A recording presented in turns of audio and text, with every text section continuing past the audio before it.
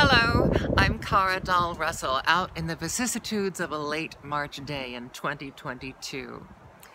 The pre-concert lecture that I'm going to be sharing with you right now was originally presented in 2018 in April for the Mid-Atlantic Symphony Orchestra. I'm going to be speaking about Symphony No. 4, the music of Gustav Mahler, who lived from 1860 to 1911. Now, when I talk about a program before the actual orchestral program, I'm looking for links between the music.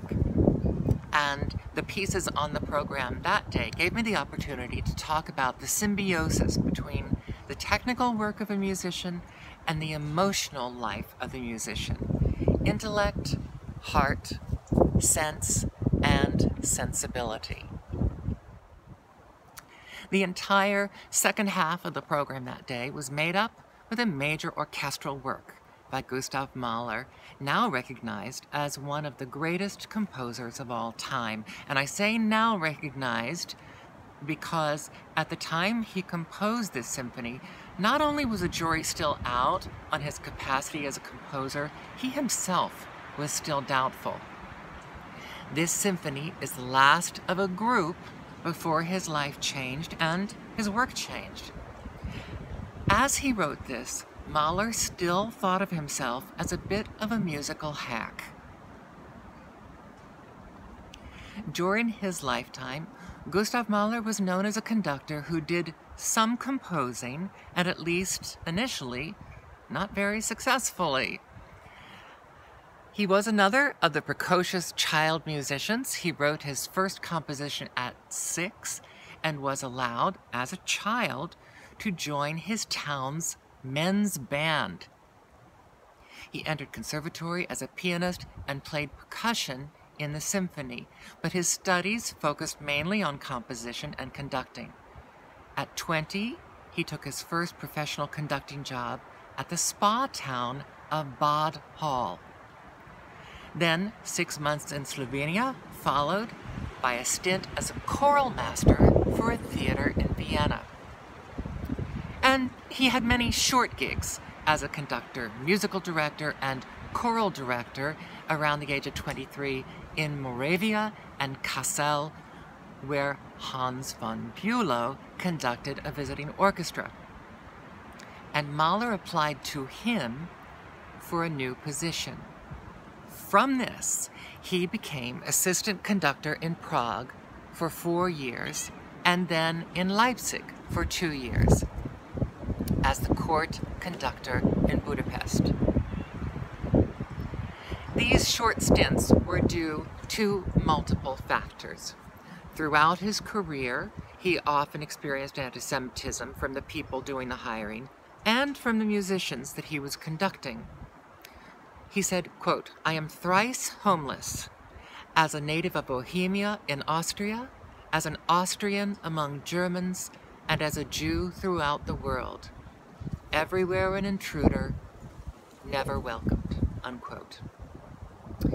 To complete the picture, Mahler's perfectionism and prickly personality didn't help him, and his musical ideals often made him feel that the productions he was conducting were beneath at least his goals, if not beneath his talents.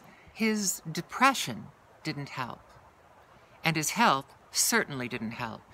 He was known to be someone who regularly suffered from hemorrhoids, from migraines, and what at the time they called a septic throat. And now, all of this, he's at the age of 28. For several years, he had been working on his songs and airs, settings of the works of various poets. Probably due in part to all of his choral direction, Mahler is now known as one of the best composers of song settings for voice and orchestra. At 28, he was introduced to a group of folk poems, Das Knabenwunderhorn, Youth Magic Horn, which became tremendously influential and the basis of his inspiration. He had made rough sketches towards his first symphony, but orchestral settings of these songs took primacy in his work. So while the settings of these poems became inspirational, he also felt a little trapped by them. An obsession can be both thrilling and debilitating and controlling.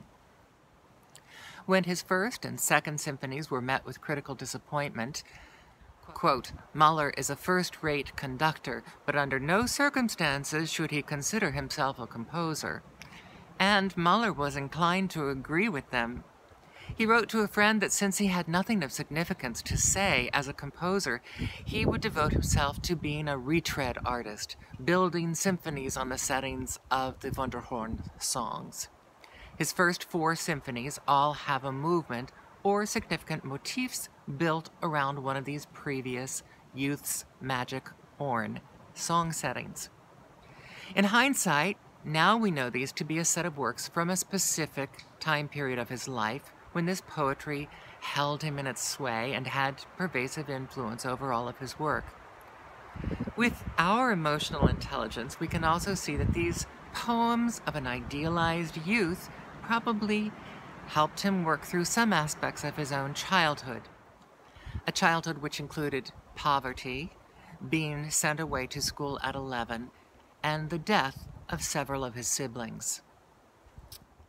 The one we will hear today, Symphony Number 4, the last of the Wunderhorn symphonies, is said by musicologist Robert Greenberg to be a child's innocent view of life. This innocent view takes us through life with its trials and its fears, and finally to a peaceful heaven without having to go through death. Many call this symphony, quote, entry-level Mahler, unquote. It is one of his most classically structured, classical in the sense of intended to please and easy to understand. It is one of his shortest symphonies, and it does not have the heavy philosophy or morbid themes of his later works. It's, importantly, also very lyrical. It makes us an even more complex work easier to enjoy when it's filled with melody. Apologies for all the gaps in this particular video. I'm having some technical trouble advancing my text. So you will want to listen in this symphony, especially for the final movement, when a soprano joins the orchestra.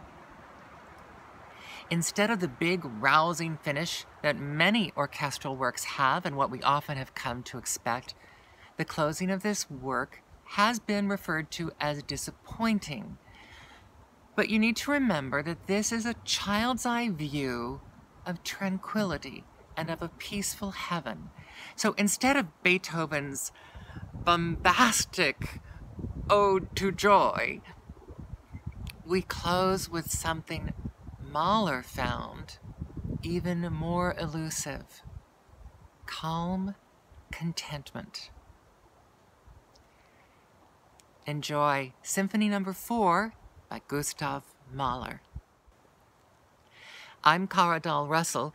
Thank you for joining me and my cat again.